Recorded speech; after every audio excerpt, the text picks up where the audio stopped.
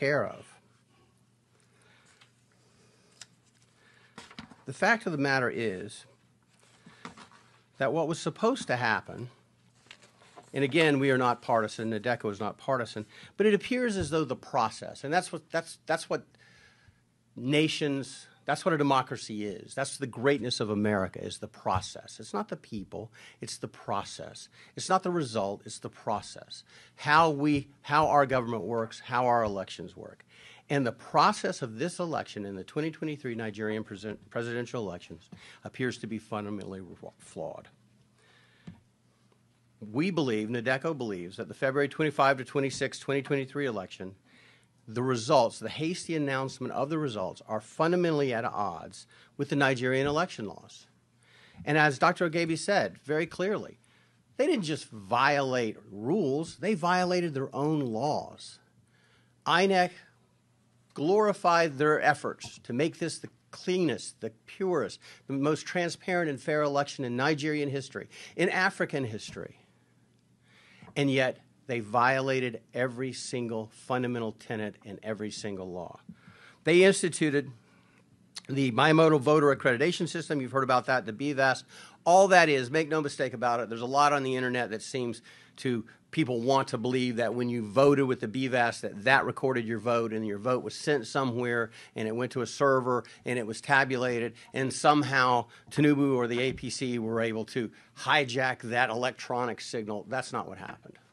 It was more pernicious than that. It was more old-fashioned than that.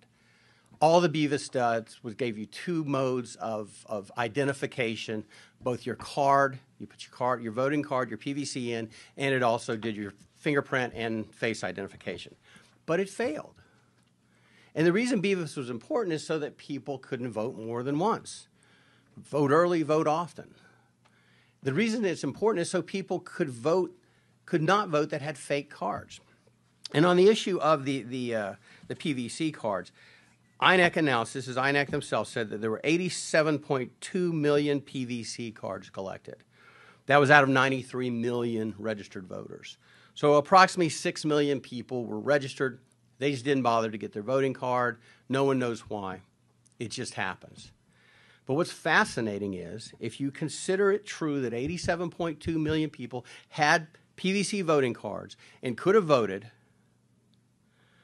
the declared winner of this election received 8.7 million votes. Now, out of 87 million, the math's not real hard. That means that Mr. Tinubu got 10% of the vote. He will be ruling the wealthiest economy in Africa with a mandate of 10% of the population. That's extraordinary. Something is seriously wrong. Something is seriously wrong. Additionally, we believe that what has to happen and why we're here today, and NADECO is leading the charge, we believe that INEC has to prove itself. It has to prove the results it announced were true and were real. There are 176,600 polling stations. That's a lot of polling stations. INEC's rules required each polling station to collect the votes, count the votes, and they do it the old-fashioned way. They get the paper votes, they count them. They put them in stacks for each of the primary candidates. They were to gather those results, publish the local results, and then transmit the results, and ultimately they would go to Abuja and be certified. Well, what happened was they published some of the results early on, and then they took them down. And so what they have is something that looks a little bit like this, scribbling, when it used to look like this, where it was written. Someone didn't like the results. That's what appears to have happened. Dr. Ogebi observed it happening. So what we have is vote rigging, vote buying, and bribery.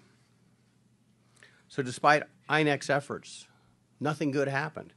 And we're back to the same old thing, the same old efforts. So what do we do? What do we do in the United States? What do we do as members of the diaspora? What do we do as international attorneys or international law folks? What do we do to ensure democracy can thrive? That the promise of 1960 can become true again, hopefully. Well, we are asking that INEC throw open the curtains and let the full light of truth come in to prove the transparency and the veracity of the results they've announced. If the results are true, they should be able to prove it. It is absolutely not extraordinary to ask them to prove it. Show me your math. We've all gone to school. Show me your math. You've got a number. Show me how you got to that number. Prove what you did. There can be no debate that the initial investigations indicate that they were savaged.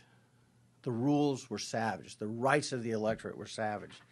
It was polluted by blatant and widespread corruption. And as Dr. Lloyd said, the four horsemen of democracy's doom, bribery, intimidation, insecurity, and vote rigging, appeared to trot and run roughshod all over the nation. They were harnessed to skew the results. We, NADECO, call upon the people of Nigeria to act peacefully, but to demand that proof be provided to them, that INEC prove the results they've announced. We also call upon the international community to join together with the Nigerian judiciary in a concerted effort to condemn and set aside the hastily announced results and instead proceed with the solemn seriousness this deserves. Again, one of the world's great nations is at peril here, continues to be at peril here.